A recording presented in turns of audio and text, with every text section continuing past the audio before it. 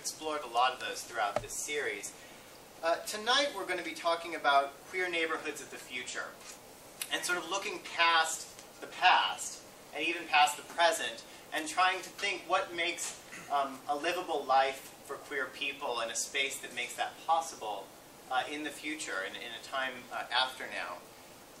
A lot of the notability that's come out of this speaker series has reflected itself through the media in all sorts of fascinating ways. The AP did a story, I don't know how many of you saw it, but it was national and even international to some extent,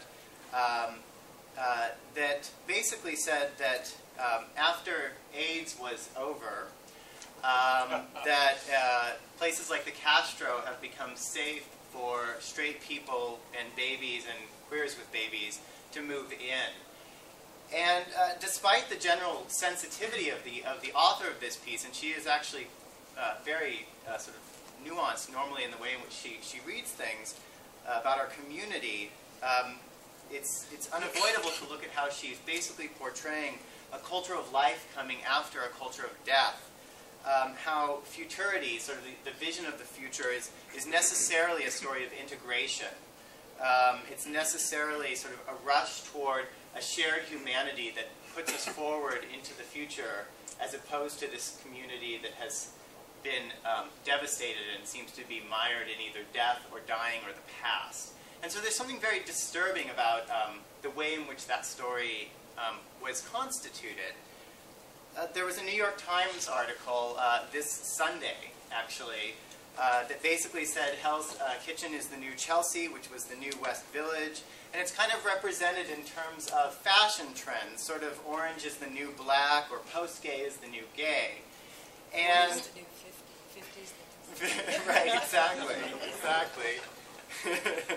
FTM is the new male, you know.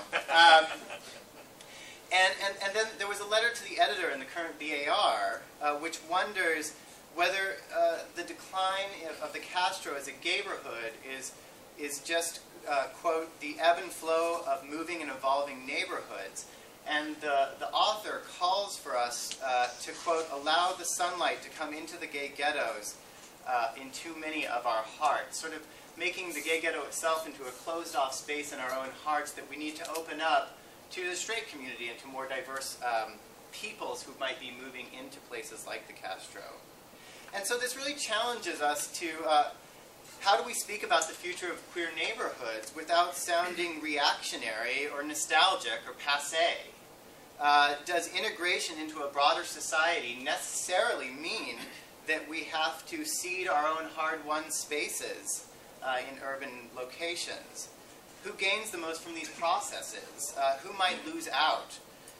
What does it mean about our culture and the way in which the mainstream media and even our own media represents it when the viability of a livable space as perverse or as non-heteronormative, as genuinely different in terms of its possibility, as seen as something that we should have gotten over by now? And so these are sort of the general questions that led me to thinking sort of, you know, what does it even mean to ask for a queer neighborhood of the future? And I'm anticipating that our panelists will have things as varied and provocative to say as we can possibly imagine. I just want to end my introduction on something that was in Beyond Cron this morning from housing activist Tommy Avakoli-Mecca. He was lamenting the push to build a yellow brick road in the Castro to try to lure tourists back into a neighborhood that some merchants are concerned no longer is viable or exciting as a gay destination. And he warned that, quote, transforming the Castro into a theme park dedicated to a gay icon of yesteryear won't solve the real problem of the neighborhood, its loss of identity. The Castro is quickly disintegrating into a symbol of a bygone era that has no more tourist appeal than Betsy Ross's grave. He then calls for plans that will concretely move the neighborhood forward by making it more affordable to artists and to activists. The Castro Coalition as well, which is one of the co-sponsors of the series, advocates such a move, alongside establishing queer and HIV nonprofit and cultural space in the neighborhood as part and parcel of these big city and developer plans that are moving forward, sort of insisting that the future is something that we have a right to and we can name the conditions on which it might move forward. So the panelists that we have tonight, and I will just move from that into this in that particular order. I'm very, very excited about really an incredible group of people. Susan Stryker is the former executive director of the GLBT Historical Society, a noted queer historian, internationally renowned transgender scholar, creator of the Emmy Award-winning documentary Screaming Queens, The Riot at Compton Cafeteria, and co-editor of Routledge's groundbreaking new Transgender Studies Reader, one of my favorite people in the whole world. I'm excited to have you here. Kibo Drew is an award-winning poet, dancer, and writer whose focus is on African diasporas in the Americas. Drew is a Horizons Foundation and Castro for All Ricky Williams Fellow, working with queer women of color media arts projects, and has performed at venues all throughout Europe and the United States. Tito Vandermeyer was born and raised in the Netherlands, lived in Amsterdam for 17 years before coming to the United States for postgraduate studies at Western Washington University in Bellingham, Washington. Ouch. Moved to the Castro in 1995 and has a master's degree in social geography and geographical information systems from the University of Utrecht in the Netherlands. He's the vice president of Kappa and one of the founders of the Castro Coalition, and currently working as a GIS, Global Information Systems manager. Geographical manager at NextBus. For NextBus, and they're the ones who provide us the real-time information for when the hell that day church is going to get there. Andrea Shorter came out during the mid-1980s in the midst of the AIDS crisis. She resided in the Castro since migrating from Riverside, California in 1991 after working for the California Assembly legislature.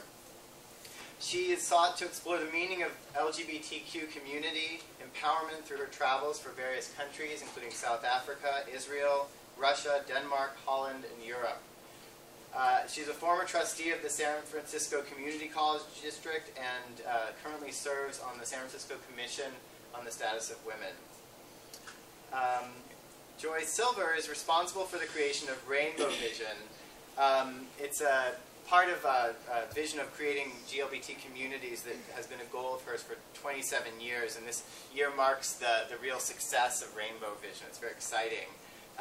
Before that, she worked for 25 years in the music business, in resort sales and management, and as Vice President of Marketing and Business Development for Choices Women Medical and Mental Health Centers in New York City.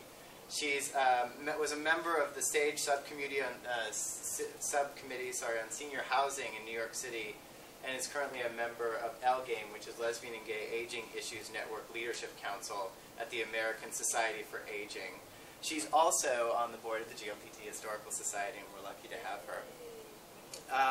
And then last but certainly not least, we have Henry Urbach, who arrived in San Francisco just 6 months ago, a baby here, to begin working at SF MoMA as the Helen Hilton Razor Curator of Architecture and Design. Before that, he ran Henry Urbach Architecture, a gallery of contemporary art and architecture in New York, for nearly 10 years. He has degrees in architecture and the history and theory of architecture from Columbia and Princeton universities.